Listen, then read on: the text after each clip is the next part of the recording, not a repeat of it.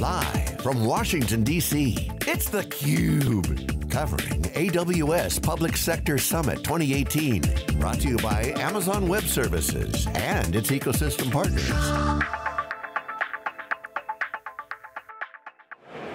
Been a busy day Welcome back today. to Washington, D.C., everybody. You're watching theCUBE, the leader in live tech coverage.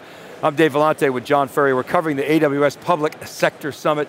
Barry Russell is here. He's the General Manager of Worldwide Business Development and Operations for the AWS Marketplace and Service Catalog, and he's joined by Dmitri Alperovitch, who's the co-founder and CTO of Crowdstrike. Hot new company, just raised a boatload of dough. We're going to talk about that, but welcome, gentlemen. Thanks for coming on theCUBE. Barry, let's start with you. So we saw Teresa pull up a slide. I tried to count.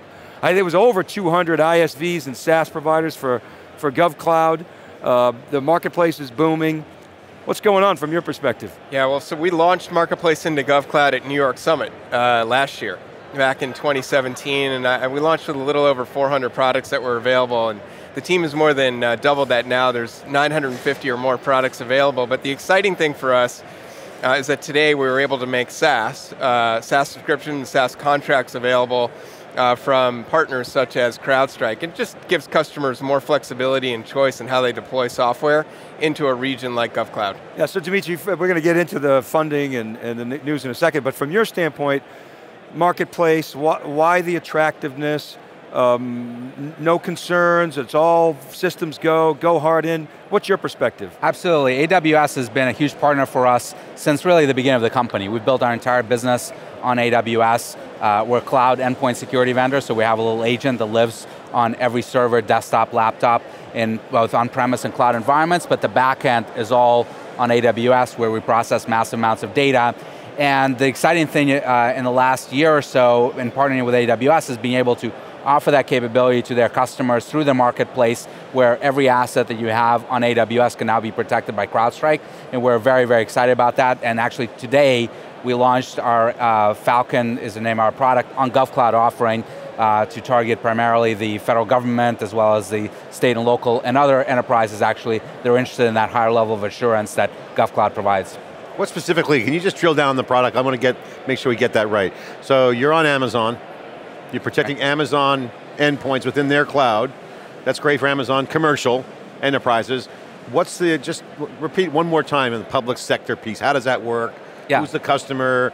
Is it just the agency or is it also enterprises who work with that? Talk about the dynamic. Yeah, so when you look at our customers, it's a mix of large enterprises, about 20% of Fortune 500 companies are our customers, and various federal agencies. And basically we install on every machine they have that runs Windows, Mac, or Linux systems. So servers, desktops, laptops, everything within their environment, but there's no on-premise equipment. So the agent connects to our cloud, which runs on AWS, and we collect all the execution activities that are taking place and apply machine learning and artificial intelligence to discover security threats. So it's a big data problem, and we collect over 100 billion events every single day. Just to give you a sense of how much that is, in 2 days we process the amount of data that Twitter processes in a year. So really huge amounts of data. So Barry, when you go out to partners, I mean, do you even have to sell them on this concept? Are they like beating down your door? What's that dynamic like? Yeah, no, we work with partners to, well, first of all, we have to get them to architect for AWS. So before we even think about listing a product in Marketplace, Dmitri will tell you, they have to first architect to run well on AWS so that when the software is deployed or the customer accesses that environment, it's running optimally. And the customer is protecting both assets that they have running on AWS and on-prem. But I think vendors have really warmed up to the idea of Marketplace as a sales channel for them. And the reason for that is we really serve two different types of customers. One type of customer who can go to the public Marketplace website, subscribe to a product, deploy that, and immediately purchase it. And then for large enterprise and public sector federal government customers, we still have that feature of private offers, which enables the customer and the vendor to negotiate on price and terms, but still transact digitally through Marketplace and have it all seamlessly billed by AWS. Lots of flexibility for sales teams that are in the field. Okay, so they work out the financial arrangements and you guys facilitate that experience. That's right, we handle the deployment, subscription, and billing for the customer. And so obviously, the commercial space, SaaS is exploding. What are the drivers in federal? Are they similar? What are the differences? for customers that are wanting to move to SaaS-based applications, I think it's pretty simple. Customers have reached a point where they don't necessarily want to manage the underlying infrastructure or software itself. So they're really looking to manufacturers like Crowdstrike, who have a fully managed SaaS-based environment running on AWS. All the customer wants is the outcome, the functionality of the software for it to be performant and do what the vendor said that it was going to do. Managing all of that infrastructure and underlying technology, that's the expertise of the manufacturer themselves, and the movement to SaaS is all about simplifying for customer. Talk about CrowdStrike news. I want to get to the valuation question. You guys are valued over $3 billion, just reported on SiliconANGLE.com and around the world. You guys raised $200 million in a round of funding. Total capitalization is what, 400 million roughly? Yeah, over 400 million. Okay, so you're feeling good today, right? Very good, very good. But more than anything else, it's an indication of our growth. We've doubled the company in terms of revenue last year. We had a year-over-year increase of 500% in terms of $1 million deals that we've closed. So it's really an indication we're separating ourselves from the rest of the pretty crowded endpoint security marketplace and establishing ourselves as a leader. And what's the money going to be used for? Mostly expansion, sales, marketing? It's further expansion and growth internationally, sales and marketing, engineering, helping build out more of the platform capabilities. I want to get your take on the cloud, because you guys built your business on day one. We were commenting off camera, same with our company. We've never owned a data center. Have you ever owned a data center? We do a few things, small things, but most of our stuff is on AWS. So what's, for the people out there that are trying to do cloud, that don't have that clean sheet of paper startup like you guys were 7 years ago, the key to success, to really take advantage of the cloud, to not just migrate to it, but actually use it?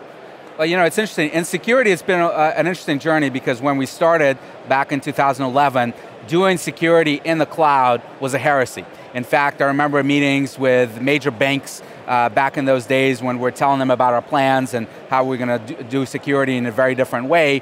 And they said, you know, this sounds intriguing, but we'll never be a customer because we never do cloud. Now most of these guys are customers. So the mindset has definitely changed a lot.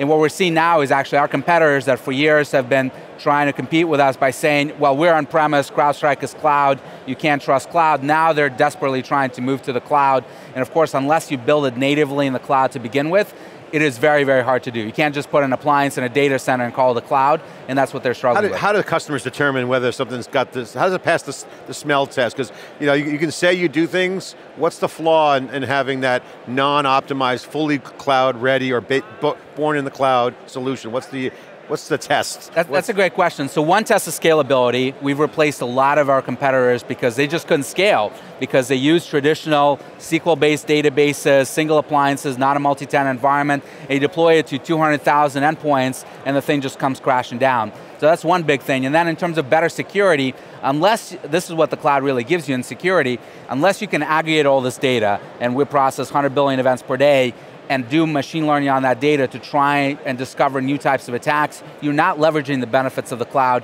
you're not delivering better protection. We've had many interviews over the year, Dave and I, around security with Amazon, and you took a lot of heat on like it's not secure. Turns out cloud is actually becoming more secure.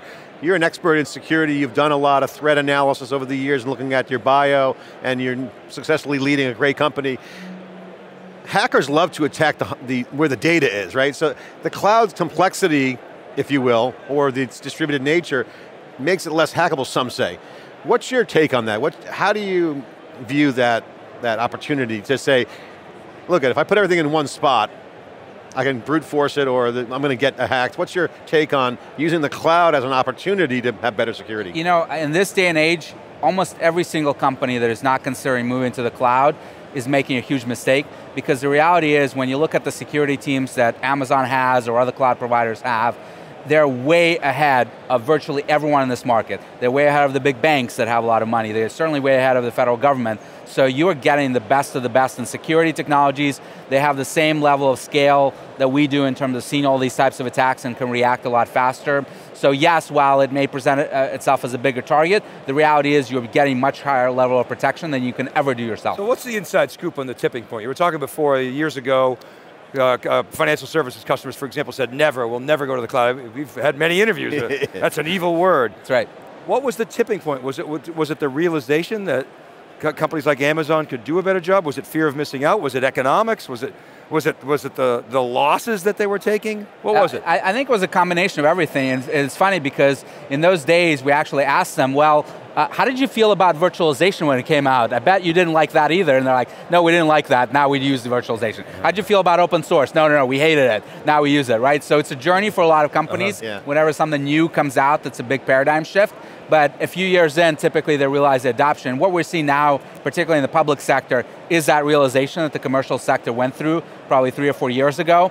And now we're seeing the big push in the executive order from the president that you have to adopt cloud, you have to move to modern IT infrastructure, and we're seeing a lot of success in the federal government agencies that are realizing we need to do security, and particularly very differently, and the cloud is a huge differentiator. Talk about anything you'd add to that, Barry, your perspectives on it? No, we're seeing enterprise customers across, and not just financial services, across all industries. On the public sector side, you have organizations like Goodwill or City of Newport, and then on the enterprise side, you have really large organizations like Siemens or 3M that are not only leveraging AWS, but have also started leveraging the solutions that are available in the marketplace. And I think in the past couple of years, we have seen a turn, both in enterprise customer and public sector customers that are really starting to adopt cloud and move to that as their primary mechanism. And we have seen in the last year huge adoption in the public sector across many sensitive agencies that are starting to adopt our solution on the GovCloud platform because they're seeing the benefits of that security It's a no-brainer, really. If you look at the speed and scale, you can do things, but you got to check the boxes in public sector. A little bit different than the commercial enterprise. Different. So talk about the public sector. We're here at the Public Sector Summit. This is like a reinvent in and of itself for that ecosystem. What's the current landscape look like? What's the orientation? What's the posture of their technology strategies? What's their appetite? I mean, can you guys just give us some color commentary on the public sector customers? Sure. Go ahead. Yeah, one of the reasons that GovCloud was built and stood up was to give customers that needed, FedRAMP or ITAR compliancy, an opportunity to operate those workloads that they were moving over. Here's what I would say, it's not just traditional public sector customers like government agencies or the federal government that are operating in GovCloud. It's also enterprise customers that serve those needs. So there's this cross-section of pollination of customers and consulting partners that are serving the federal government and government entities and large educational institutions or state and local government. But they want the same level of innovation, scale. They want to free up their developers to develop new applications and services for the citizens that they serve. They want all the same things that the enterprise customers that we've been talking about have had for a number of years. They want the exact same thing. The paradigm shift, Dmitri, we were talking off camera about public sectors looking to the private sector because there's leadership there. No one says, hey, let's just do what the government does. There's no real inefficiencies and use cases there. You mentioned paradigm shift. How has the paradigm of operating and servicing and selling and delivering product value to the public sector change? I mean, we still hear, the Oracle thing, was in the news about the DoD JEDI project, we run you guys. So the old way of selling and procuring is changing. It is, and the fact that customers can now leverage in Amazon and buy through the marketplace all these services directly from Amazon without having to go and do separate contracting vehicles and separate procurement is really huge. But the other benefit you get is the SaaS deployment model and time to value. Traditional security solutions, as an example, take literally 12 to 18 months to deploy. We had an agency in the US government that bought our solution recently and deployed throughout the entire agency in 2 weeks. So that ability to automatically get value of the solution, help secure the enterprise, is something that you can only achieve. I talked to a lot of people in DC. We've been covering, we'll open up more coverage here. It's so hot market for the cloud area and certainly government as well. And then off the record conversation, I won't say the name, but he says, look, I can't deny the Amazon solution. This cloud native stuff's amazing. When have prices ever gone up? They don't, they go down, but they take more account control because they get more penetration. So the prices go down. In the old way, prices went up. Right. So again, this is the shift of the mindset where you get more business, but you're driving the prices down at the element level. Is this a key thing that you're hearing too? Absolutely, and when you look at some of the customers that, I don't want to speak for you, but that Amazon has acquired in terms of the intelligence community and others that you would never think would ever move to the cloud given the sensitivity that they have, and yet they've realized that to do things differently, to accomplish their mission, they have to use the cloud. So we're absolutely seeing that paradigm shift, and the nice thing is that it's coming both from the bottom up, with these agencies realizing they have to do things differently, and there is support in the White House in terms of IT modernization that we need to adopt the cloud to be successful. So do you feel like we'll finally start turning the corner in security? What I mean by that is if you look at some of the metrics about, okay, a company gets infiltrated, they don't even realize it for whatever, 275 days. We spend more on security every year, but we feel less secure. Is the cloud beginning to change that? Or some of those metrics or even subjective measurements, are we starting to, I'm happy to spend more, but I want to be more secure. Are we starting to see the fulfillment of that promise? Absolutely, no question about it, and I'll give you a very concrete example. We actually launched 2 weeks ago a guarantee. If you're a customer using our service and you get breached on a system we protect, we pay up to $1 million of various costs that you have, because we believe that we can actually secure you, and we're willing to put our money where our mouth is and establish that guarantee, and there's no one in the industry that's doing anything like that. That's putting your money where your mouth is. I mean, that's fantastic. I mean, usually these guarantees are, okay, well you get a free month of service. No. We will pay cash to reimburse various expenses, incident response, legal fees, everything else that comes into the breach. Congratulations for taking that step. I mean, others are going to have to follow. Yeah, that's good leadership. Well, what did the guy from the CIA say on stage, Dave? You had the quote. Yeah, he said that cloud security on cloud its security is worst day. Right, cloud security is its very worst day is far better than my client server systems. Yeah. So there it is, to your point. Okay, let's get the plug in for you guys. So you got 8 months ago, you started working together with the marketplace. We did. Talk about that relationship. How's it going? How's it working? What do you guys do? You're selling products together. Give a quick update on the relationship between Amazon. Yeah, so our Falcon platform in the last 8 months has been on marketplace, where customers that are coming in and provisioning resources on EC2, on AWS, can immediately get Falcon to protect those resources, and that's been a fantastic growth area for us. We've also been partnering on the new Guard Duty offering that Amazon launched last year. We're the intelligence provider for that platform. So it's been a great partnership. We're looking to do a lot more, and particularly with the GovCloud and the public sector. Last word? Well, for us now, we're able to have a solution we can recommend to customers that's fully SaaS-based, running on AWS, and proven in its capability. So it's great to partner with their sales and alliance team on the commercial and public sector side. We're going to look forward to seeing what we can do for the rest of the year. Well, Barry, thanks for coming back again. It's Thank great you. to have you on theCUBE. And Dmitri, wonderful. Congratulations on the raise and making some progress. Really appreciate your insights. Thank you so much. You're welcome. All right, keep it right there, buddy. John Furrier and I will be back with Stu Miniman. We're live from AWS Public Sector Summit. You're watching theCUBE.